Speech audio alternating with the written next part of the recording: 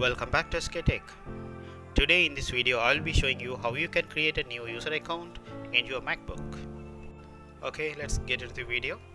First of all, click on the Apple icon which you can see in the left upper corner of the desktop, and then click on System Preferences. Now you are in the System Preferences window.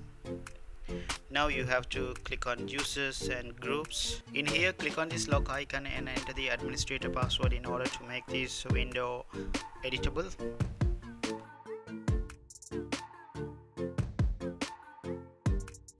And then click on this plus button and enter the full name of the new user.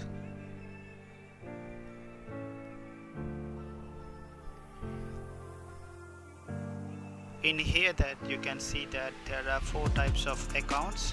The first one is administrators. If you select this administrator option, then what will happen is this particular new user will be able to make any changes to the MacBook, such as installing and uninstalling softwares and much more. And the second type is the standard, which gives the basic level of access to the user. And the next one is sharing only, which actually used to share folders between the users.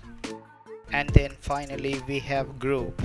By creating a group, what we can do is we can have multiple users with same access privileges. But in here I'm about to give only the basic access level of privilege to this new user, so I'm just selecting standard.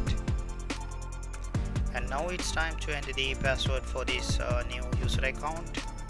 Enter the password and you have to re-enter the password in order to verify. And then you can enter the password hint and then click on create user.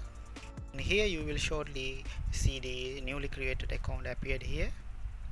So if you want to verify this newly created account, what you can do is you can just sign out from this current user account and you can verify.